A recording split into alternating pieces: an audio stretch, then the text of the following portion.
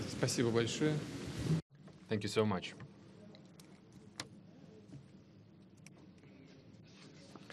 Shall we start working, I guess? Distinguished Mr. President, ladies and gentlemen, negotiations with the President of the United States, Donald Trump, took place in a frank and businesslike atmosphere. I think we can call it a success and a very fruitful round of negotiations.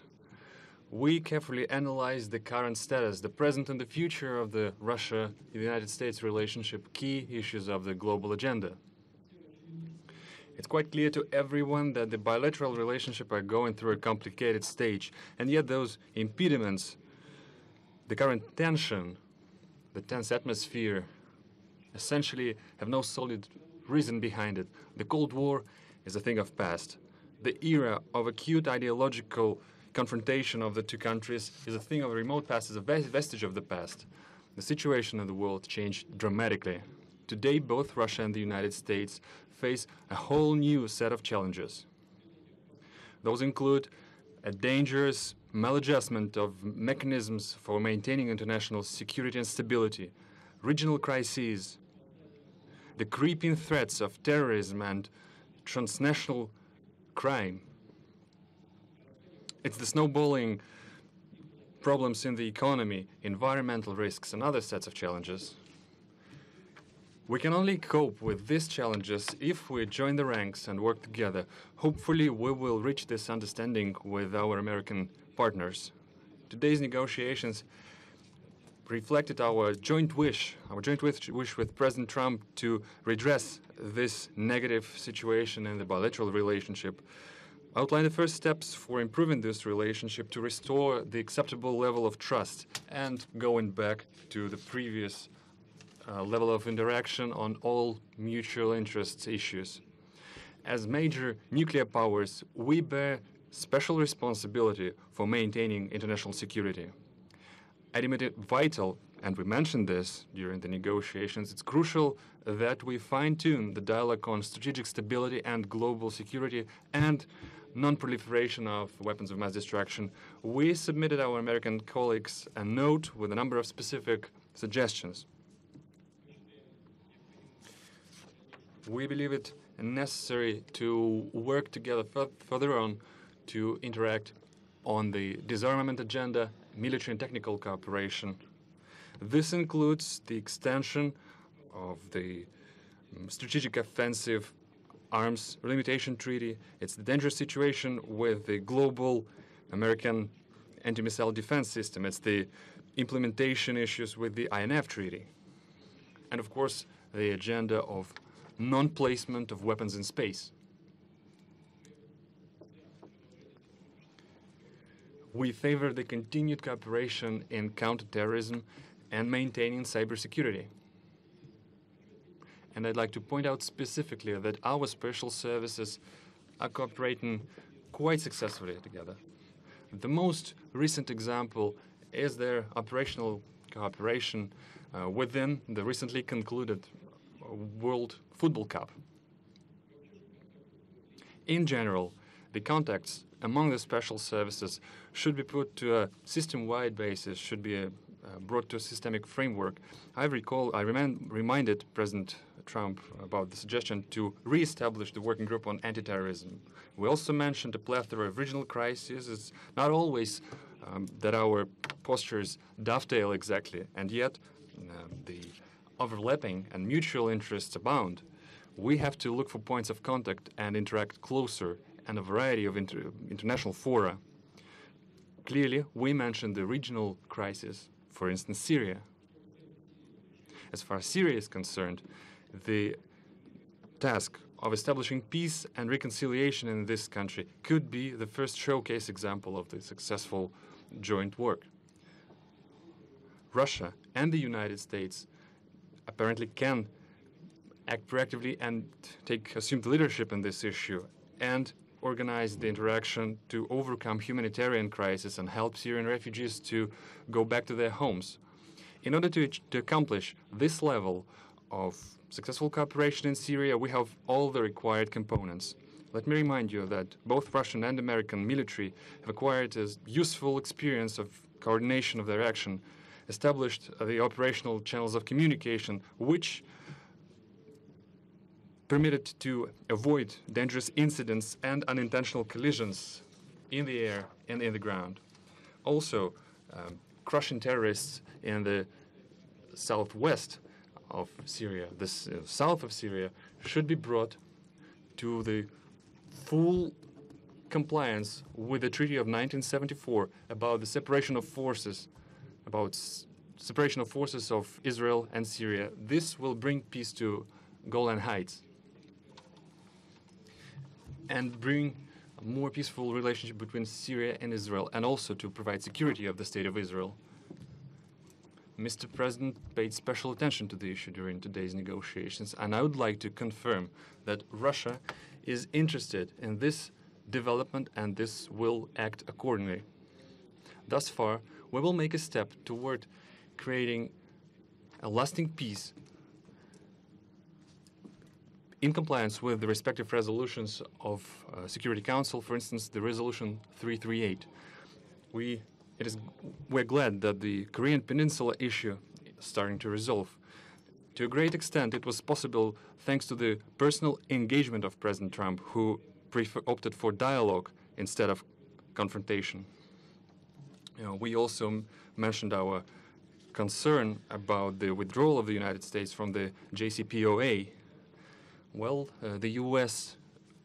our U.S. counterparts are aware of our posture.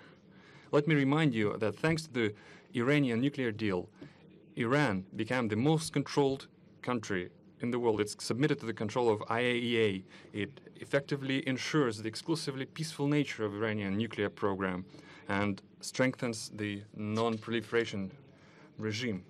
While we discussed the internal Ukrainian crisis, we paid special attention to the bona fide implementation of Minsk agreements by Kiev. At the same time, the United States could be more decisive in nudging the Ukrainian leadership and encourage it to work actively in this. We paid more attention to economic ties and economic cooperation. It's clear that both countries, the businesses of both countries, are interested in this.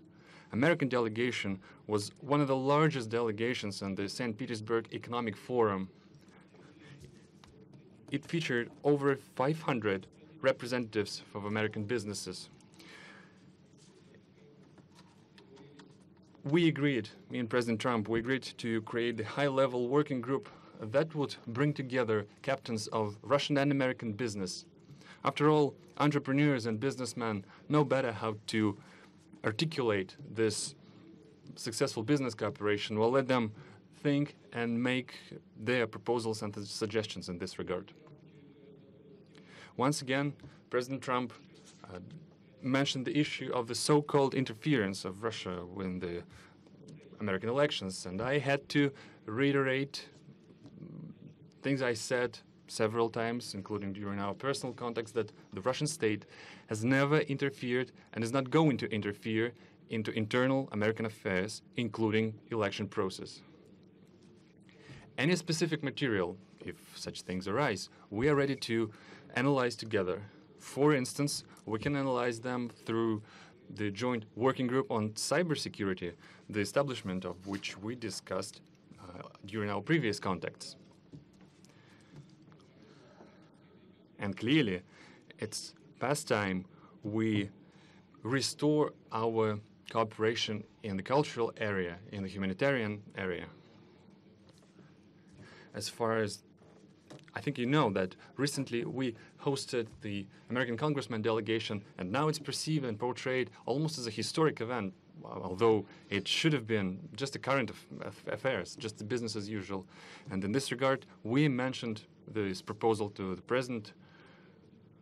We have to think about the practicalities of our cooperation, but also about the rationale, the underlying logic of it.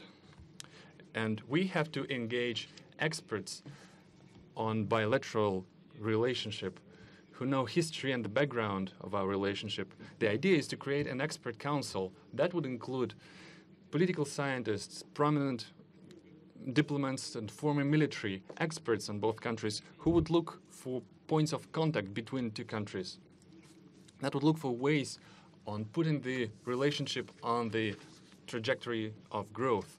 In general, we are glad with the outcome of our first full-scale meeting, because previously we only had a chance to talk briefly on international fora.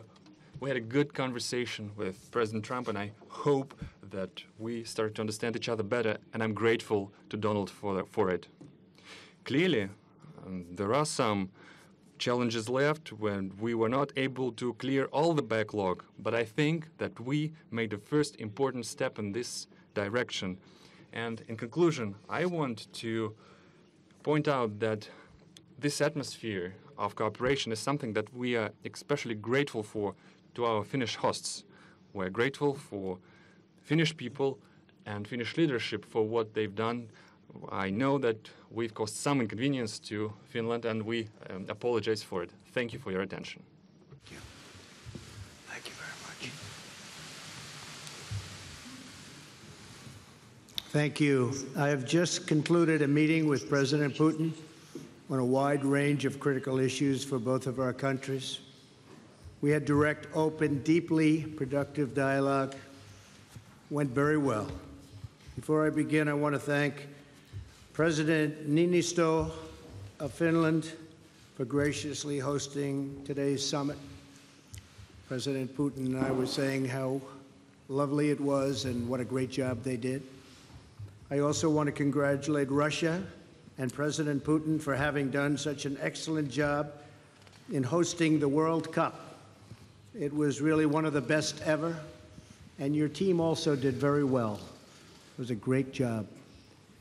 I'm here today to continue the proud tradition of bold American diplomacy.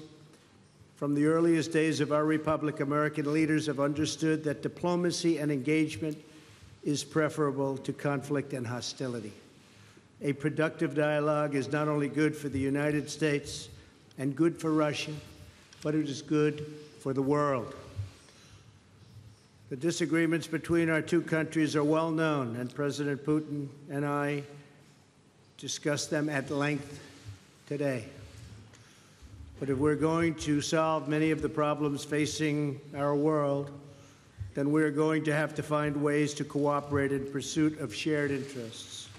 Too often in both recent past and long ago, we have seen the consequences when diplomacy is left on the table. We have also seen the benefits of cooperation. In the last century, our nations fought alongside one another in the Second World War. Even during the tensions of the Cold War, when the world looked much different than it does today, the United States and Russia were able to maintain a strong dialogue. But our relationship has never been worse than it is now. However, that changed as of about 4 hours ago.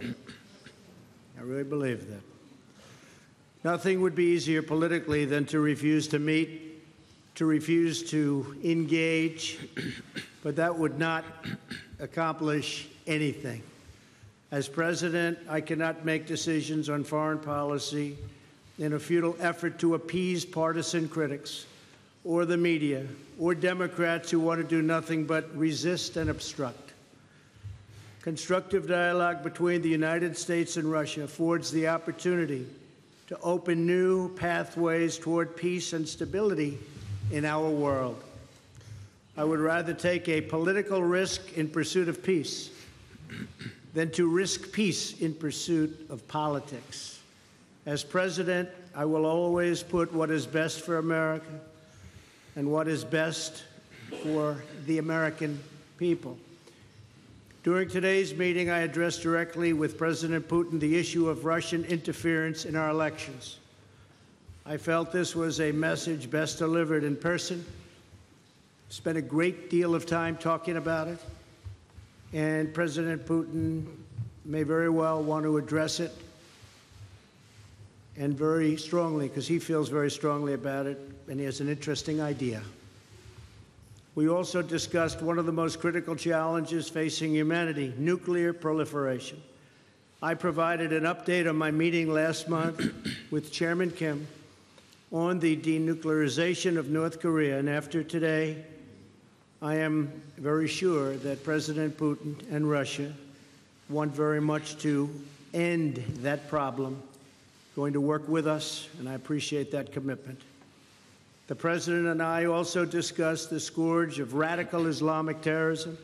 Both Russia and the United States have suffered horrific terrorist attacks, and we have agreed to maintain open communication between our security agencies to protect our citizens from this global menace.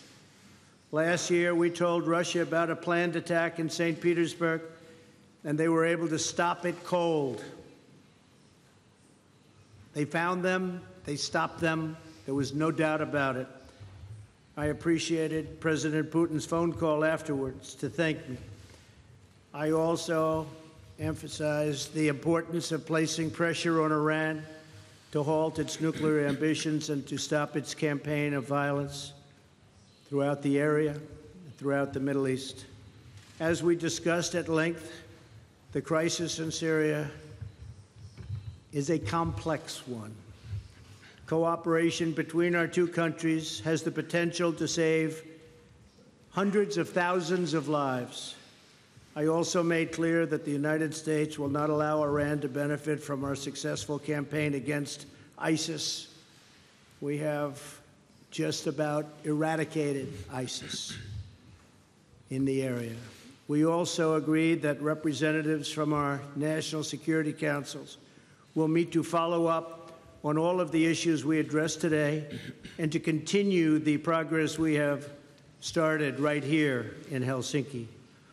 Today's meeting is only the beginning of a longer process, but we have taken the first steps toward a brighter future and one with a strong dialogue and a lot of thought. Our expectations are grounded in realism, but our hopes are grounded in America's desire for friendship, cooperation, and peace. And I think I can speak on behalf of Russia when I say that also. President Putin, I want to thank you again for joining me for these important discussions and for advancing open dialogue between Russia and the United States. Our meeting carries on a long tradition of diplomacy between Russia, the United States, for the greater good of all. And this was a very constructive day. This was a very constructive few hours that we spent together.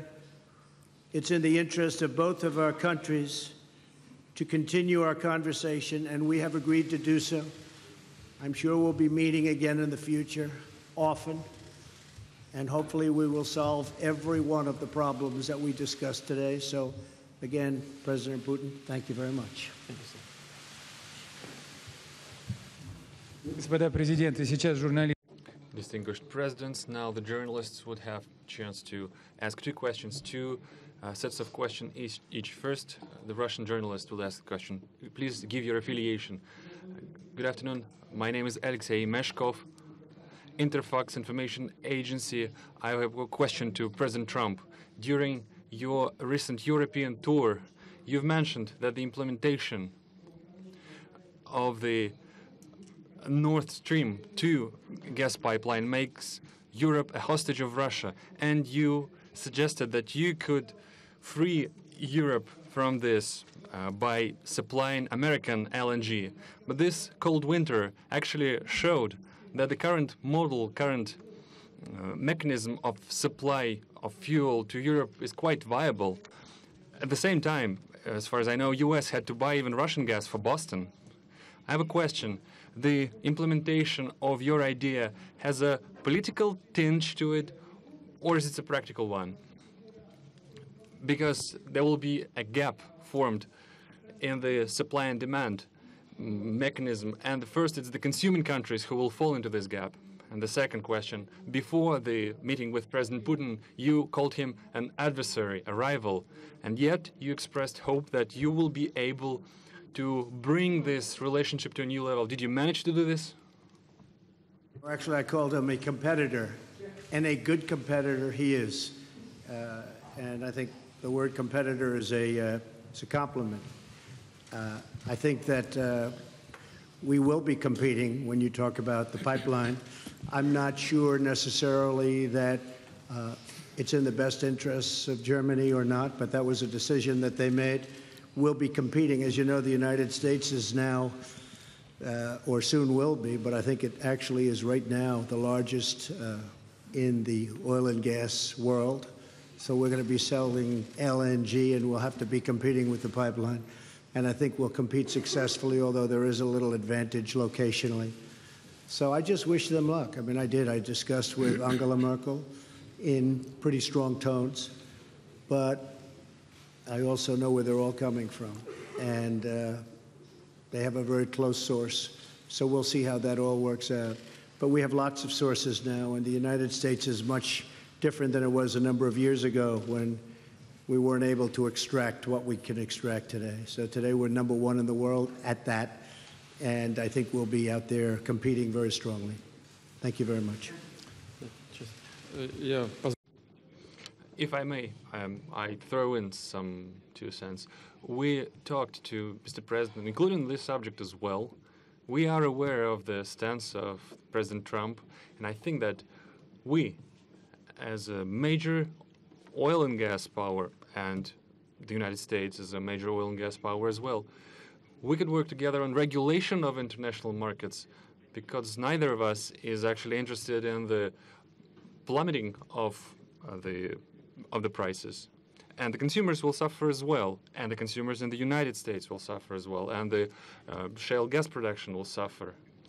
Because beyond a certain price bracket, it's no longer profitable to produce gas.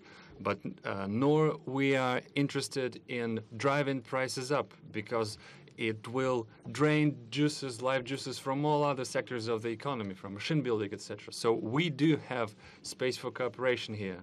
That's the first thing. Then about the Nord Stream 2. Mr. President voiced his concerns about the possibility of disappearance of transit through Ukraine, and I reassured Mr. President that Russia stands ready to maintain this transit. Moreover, we stand ready to extend this transit contract that is about to expire next year, in case if the dispute between the economic entities will be settled in the Stockholm Arbitration Court. This goes to Jeff Mason from Reuters.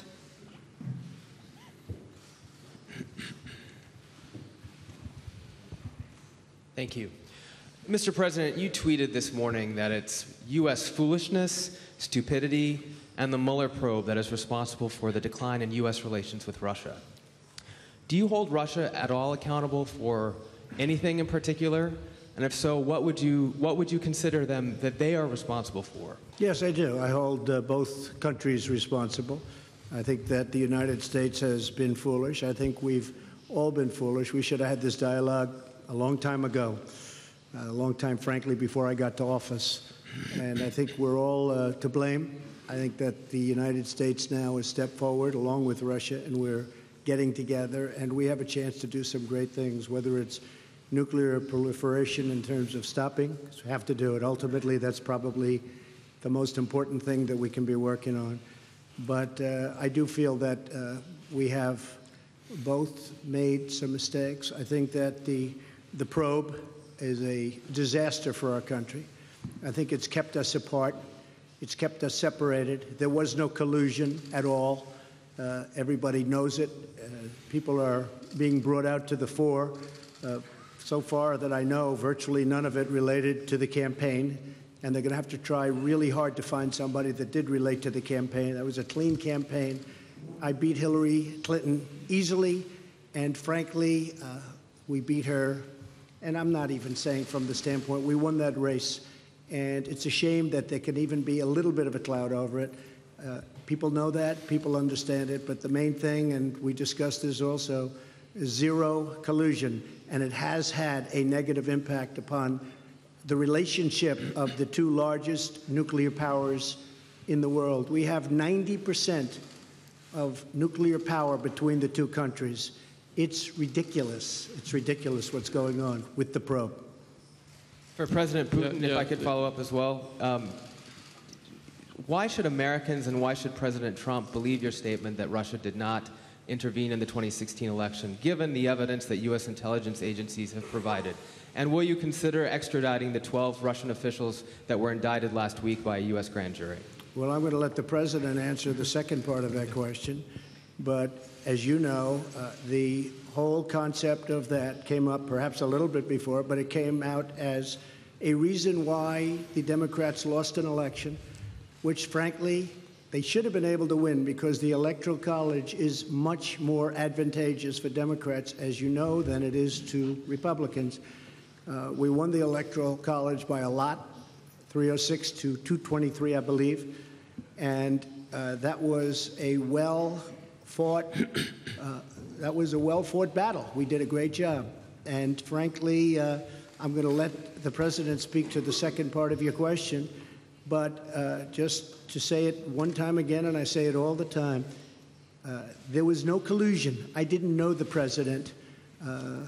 There was nobody to collude with. There was no collusion with the campaign. And every time you hear all of these, 12 and 14, it's stuff that has nothing to do, and frankly, they admit, these are not people involved in the campaign. But to the average reader out there, they're saying, well, maybe that does. It doesn't. And even the people involved, some perhaps told misstories, although in one case the FBI said there was no lie. There was no lie. Somebody else said there was. We ran a brilliant campaign, and that's why I'm president. Thank you. As to who is to be believed and to who is not to be believed, you can trust no one if you take this. Where did you get this idea that President Trump trusts me or I trust him? He defends the interest of the United States of America, and I do defend the interest of the Russian Federation. We do have interests that are common. We are looking for points of contact. There are issues where our postures diverge, and we are looking for ways to reconcile our differences, how to make our effort more meaningful. We should not proceed from the immediate political interests that guide certain political powers in our countries. We should be guided by facts. Could you name a single fact that would definitively prove the collusion? This is utter nonsense. Just like the President recently mentioned. Yes, the public at large in the United States had a certain perceived opinion of the candidates during the campaign, but there's nothing particularly extraordinary about it. That's a usual thing. President Trump, when he was a candidate, he mentioned the need to restore the Russia-US relationship, and it's clear that a certain part of American society felt sympathetic about it, and different people could express their sympathy in different ways. But isn't that natural? Isn't it natural to be sympathetic towards a person who is willing to restore the relationship with our country, who wants to work with us?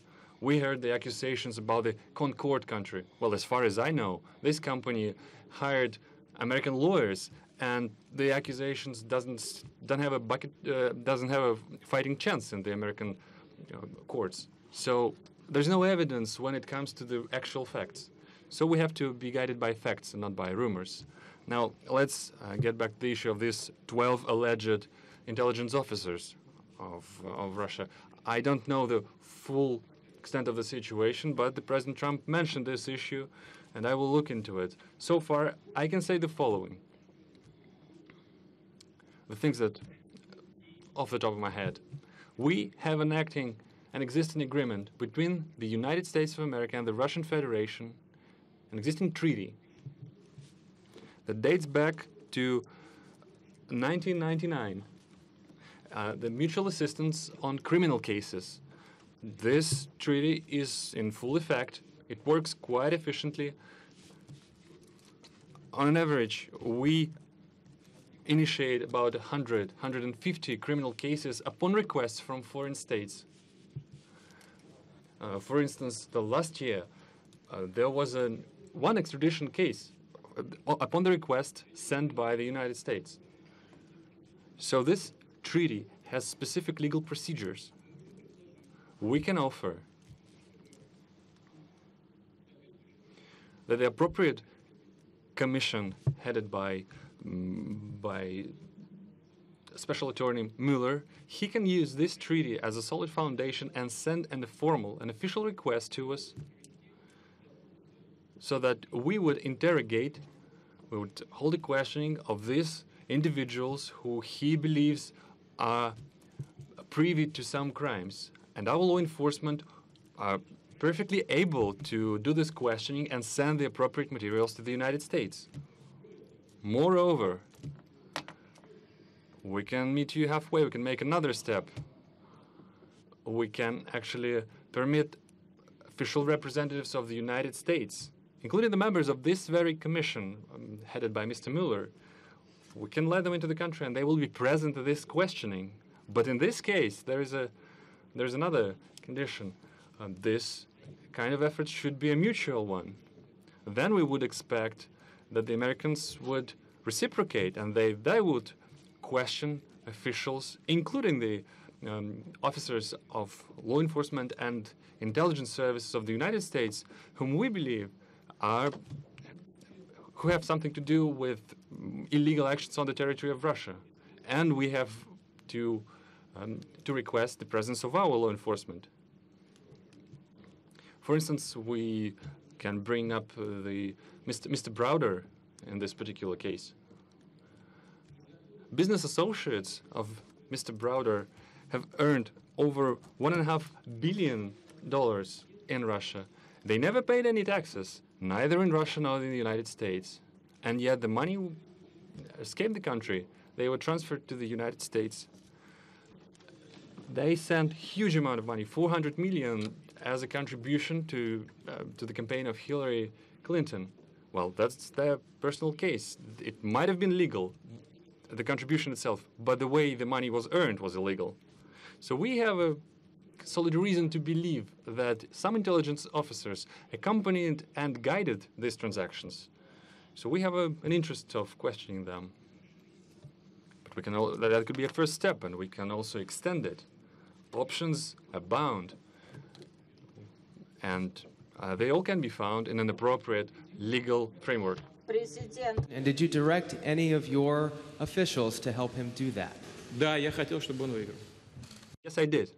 Yes, I did. Because he talked about bringing the U.S.-Russia relationship back to normal. Продолжаем. Я думаю, вполне вопроса 3 может задать кто-то из российского пула. I think there can be 3 questions from the Russian pool. Russia Today, you have the floor. Thank you so much. Good evening to everyone. My name is Ilya Petrenko, RT TV channel.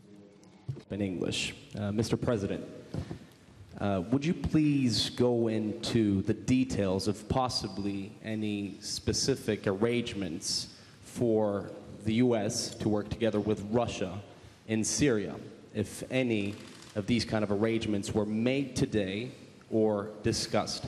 И если позволите, Владимир Владимирович, тоже вопрос на... My question to President Putin in Russian.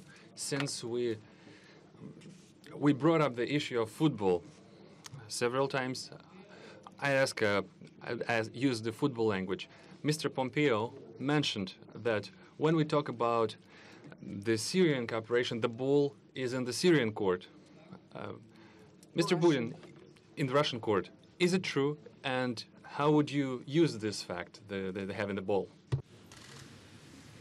Well, I guess I'll answer the first part of the question. We've worked with Israel long and hard for many years, many decades. I think we've never has any country been closer than we are. President Putin also is helping Israel, and we both spoke with Bibi Netanyahu, and they would like to do certain things with respect to Syria, having to do with the safety of Israel. So in that respect, we absolutely would like to work in order to help Israel, and Israel will be working with us, so both countries would work jointly. And I think that when you look at all of the progress that's been made in certain sections with the eradication of ISIS, We're about 98%, 99% there, and other things that have taken place that we've done, and that, frankly, Russia has helped us with in certain respects. But I think that working with Israel is a great thing, and creating safety for Israel is something that both President Putin and I would like to see very much. One little thing I might add to that is the helping of people, because you have such horrible, if you see, and I've seen reports and I've seen pictures, I've seen just about everything. And if we can do something to help the people of Syria get back into some form of shelter and on a humanitarian basis, and that's what the word was, really, a humanitarian basis, I think that both of us would be very interested in doing that, and we will do that. Okay? Thank you very much. Excuse me, but for now, no specific agreements, for instance, between the militaries? Well, our militaries do get along. In fact, our militaries actually have gotten along probably better than our political leaders for years, but our militaries do get along very well, and they do coordinate in Syria and other places. Okay? Thank you. Мы говорили, я уже... Yes, we did mention this. We mentioned the humanitarian track of this issue. Yesterday, I discussed this with French President Mr. Macron, and we reached an agreement that together with European countries, including France, we will step up this effort. On our behalf, we provide military cargo aircraft to deliver the humanitarian cargo. And today I brought up this issue with President Trump. I think there is plenty of things to look into. The crucial thing here is that a huge amount of refugees are in Turkey, in Lebanon, in Jordan, in the states that border are adjacent to Syria. If we help them, the migratory pressure upon the European states will be decreased manifold. And I believe it's crucial from any point of view, from humanitarian point of view, from the point of view of helping people, helping the refugees. And in general, I agree, I concur with President Trump. Our military cooperate quite successfully together. They do get along, and I hope they will be able to do so in future. We will keep working in the Astana format, I mean Russia, Turkey, and Iran, which I informed President Trump about. But we do stand ready to link these efforts to the so-called small group of states, so that the process would be a broader one, it would be a multidimensional one, and so that we will be able to maximize our fighting chance to get the ultimate success in the issue of Syria.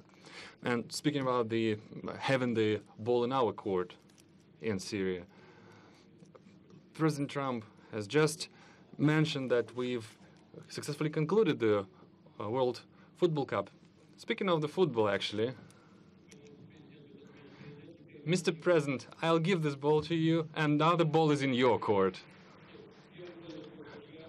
All the more that the United States will host the World Cup in 2026. Thank you very much. We do host it, and we hope we do as good a job. That's very nice. That will go to my son, Barron. We have no question. In fact, Melania, here you go. Okay. The final question from the United States will go to Jonathan Lemire from the AP.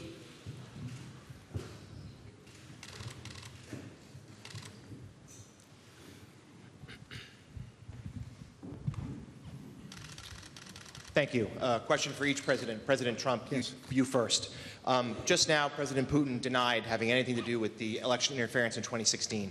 Every U.S. intelligence agency has concluded that Russia did. My first question for you, sir, is who do you believe? My second question is, would you now, with the whole world watching, tell President Putin, would you denounce what happened in 2016, and would you warn him to never do it again? So let me just say that we have two thoughts. You have groups that are wondering why the FBI never took the server. Haven't they taken the server? Why was the FBI told to leave the office of the Democratic National Committee? I've been wondering that. I've been asking that for months and months, and I've been tweeting it out and calling it out on social media. Where is the server? I want to know where is the server and what is the server saying? With that being said, all I can do is ask the question. My people came to me, Dan Coates came to me, and some others. They said they think it's Russia. I have President Putin. He just said it's not Russia. I will say this. I don't see any reason why it would be, but I really do want to see the server. But I have confidence in both parties. I really believe that this will probably go on for a while, but I don't think it can go on without finding out what happened to the server. What happened to the servers of the Pakistani gentleman that worked on the DNC? Where are those servers? They're missing. Where are they? What happened to Hillary Clinton's emails? 33,000 emails, gone, just gone.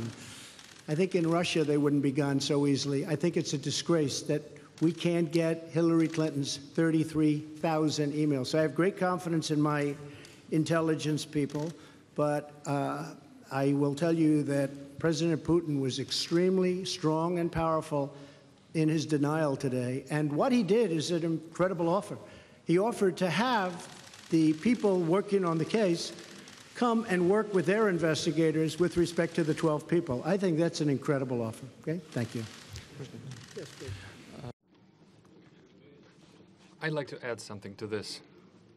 After all, I was an intelligence officer myself.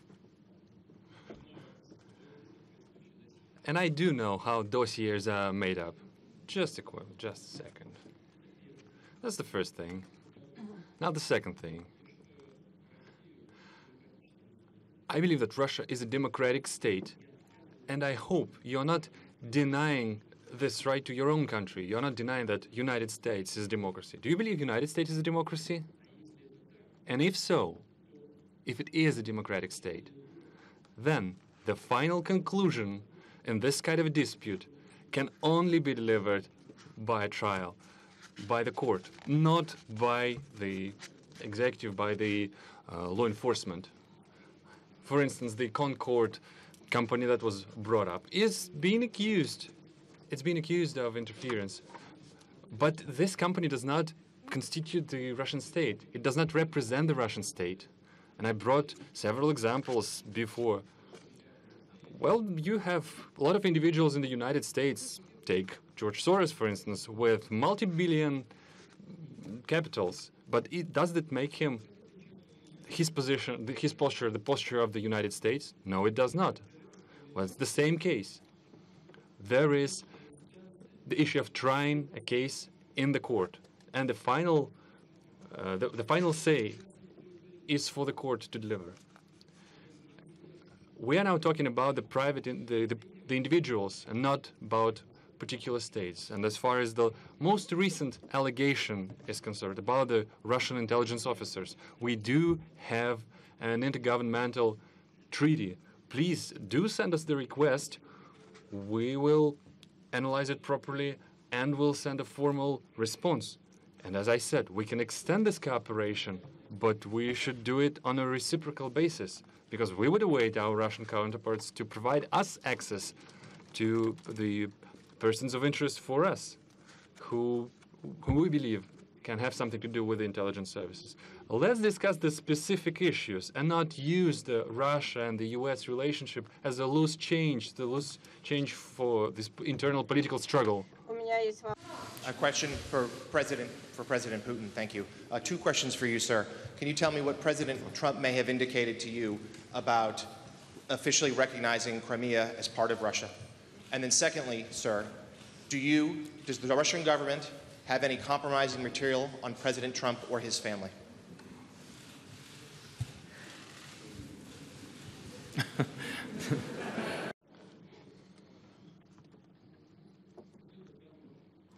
President Trump and, posture of President Trump on Crimea is well known, and he stands firmly by it. He continued to maintain that it was illegal to annex it.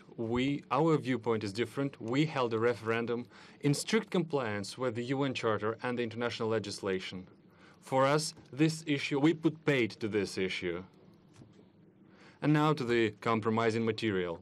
Yeah, I did heard these rumors that we allegedly collected compromising material on Mr. Trump when he was visiting Moscow.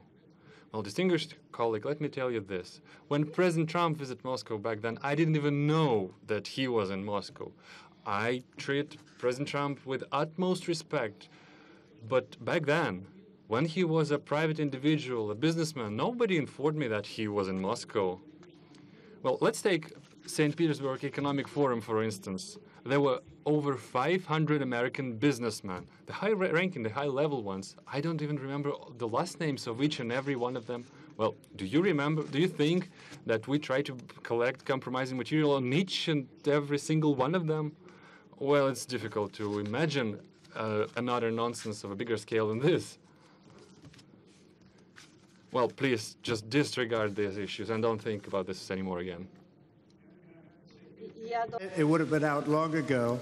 And if anybody watched Peter Strzok testify over the last couple of days, and I was in Brussels watching it, it was a disgrace to the FBI.